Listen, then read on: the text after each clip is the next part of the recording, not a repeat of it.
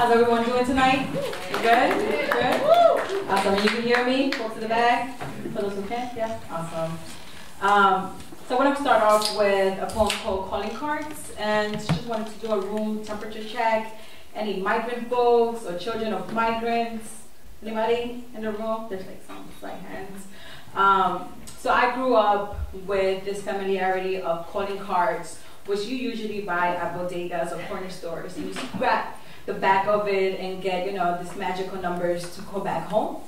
And they always used to steal your money. Instead of the 15 minutes, they'll give you like 7 minutes. So this is a poem for calling cards.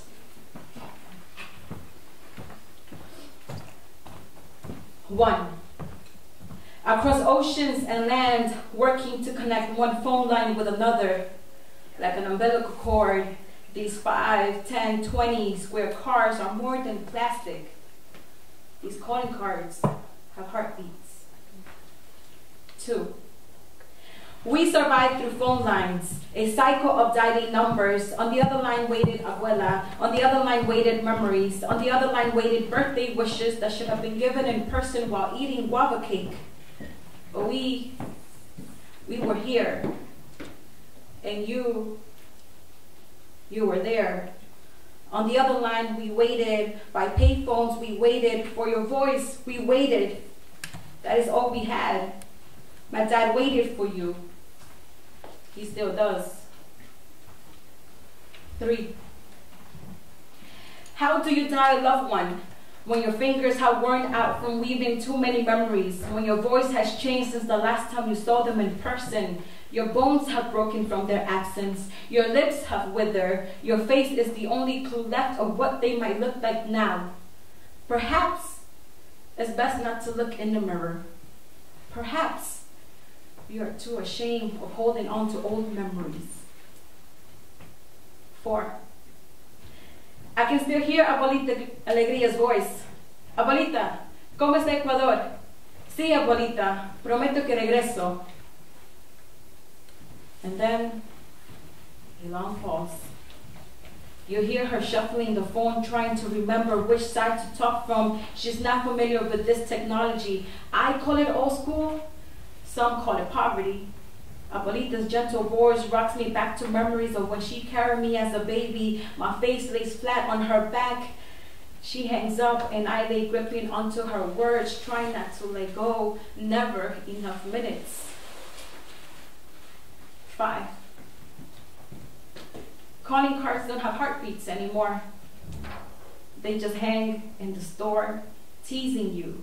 Now, Dad stops at the bodega for other reasons. His mouth curls up around the rim of the bottle, longing for one more conversation.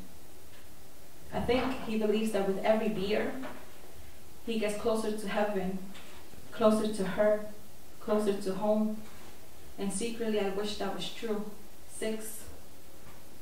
The phone goes unused like the passport in my wallet, no more dialing. In his palms are spaces where my grandma is buried, and even then, the lines on his hands create borders restricting him from getting too close.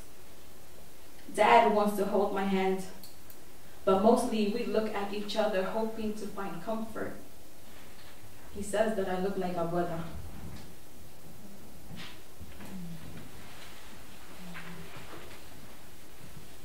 So today I was told by my Instagram that it's International Migrants Day. So give it up for migrants around the world.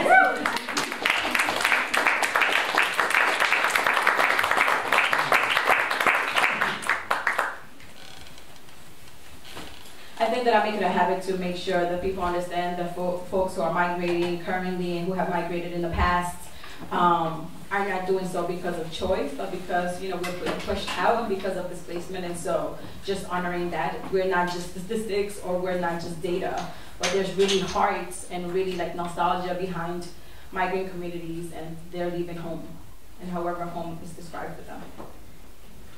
So I have an obsession with eucalyptus. So I wrote this for this eucalyptus bush in Ecuador that grows in my home in Cumbe.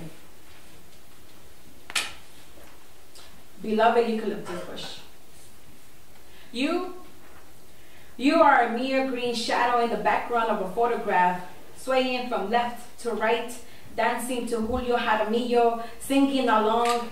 Tú eres mi amor, mi dicha y mi tesoro, mi solo encanto y mi ilusión.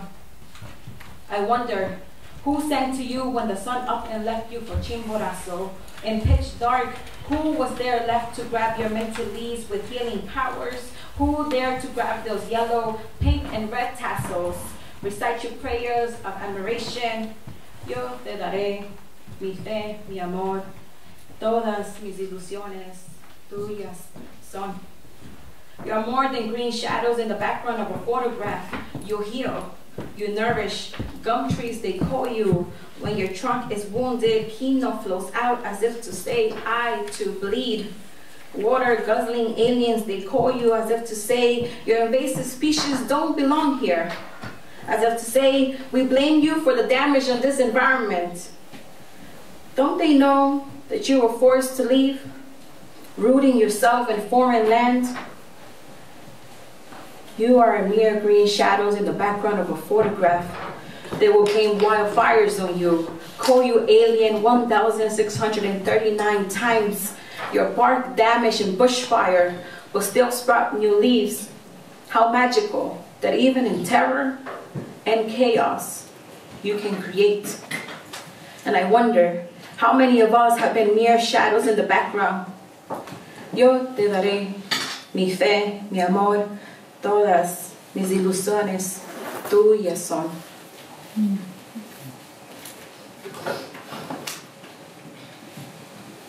And the last poem that I have for you is called America Runs on Immigrants. For those who shop at Dunkin' Donuts. It's a play on that, so. America Runs on Immigrants. My mother works on the 23rd floor of a glass building in the middle of Times Square as a server of a catering company. My father rides the train home from work. In his backpack, he carries a pair of Timbs with blotches of oil. Neither of them have eaten. The thing about America is that migrant workers go days without properly eating so that America can function. My mother, who goes by Maggie, will stand for 8 hours straight, bouncing on the balls of her feet to catch any demands by white professionals that for some reason know how to work a Google Drive, but have no idea how to make their own damn coffee. My father, who goes by Segundo, ironically is always first to cook, first to burn his hands, first to serve, first to deliver so that men in suits can get their rush lunch order. My mother and father never get days off or paid holidays or bonuses or 401k or health care. My mother and father depend on the power of Vicks, hot tea, and prayers to the Virgen. Sometimes my father and mother do not feel like mine. They feel like they belong to this country. My mother does not see father. My father does not see his brother. My siblings don't see mom or dad. America sees them at all times. America sees our parents more often than we do at 4 a.m., 7 p.m., 11 p.m., and midnight. My 9-year-old brother clasps his tiny brown hands to pray, Diosito, please take care of mom. My father carries our old school photos in his wallet, folded gently, not to crease our faces. This is how he holds on to us. This is how he looks after us. My mother carries a large purse with all of our documents because, just in case. They both accommodate Americans' routines by moving around birthdays and bautismos and weddings. America is a spoiled brat, wanting more and more and more. America screams, go back to your country, stop stealing our jobs. And simultaneously whines, where is my lunch? Thank you, everyone.